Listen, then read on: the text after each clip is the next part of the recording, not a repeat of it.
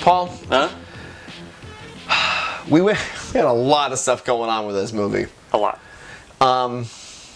What do you think it would take to get through it? Are you asking me for a survival list for Ironbound Vampire? I'm asking for a survivalist for Ironbound Vampire. Here's what you want to have for this film right here.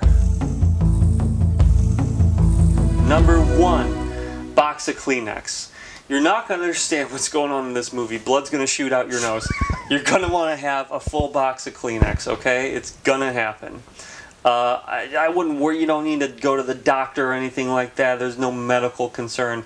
It's just a natural bodily reaction to the films of Carl Petrie. Okay? Number two. You're going to want to do your research. Okay?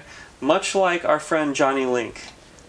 This film is about vampires, and if you really want to watch it properly, you're going to want to do your homework on vampires. Don't be a Johnny Link, okay? Don't get caught with your pants down when you're doing a public access television interview and your host is mugging to the camera because he knows he's got you caught. Do your research on vampires. All right, watch some vampire movies. Head down to Barnes & Noble. I know, I wish it was Borders, but it's not. It's Barnes & Noble. Get some vampire books. There's going to be some weird people hanging around.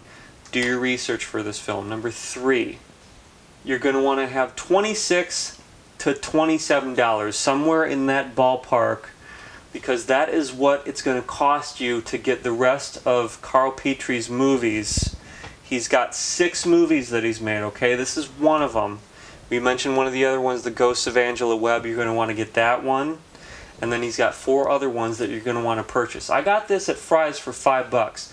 So if you got $26, $27, you hop on Amazon, you know, tax depending on where you live.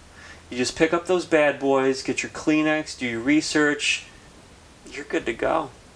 Sounds like it. Mm-hmm.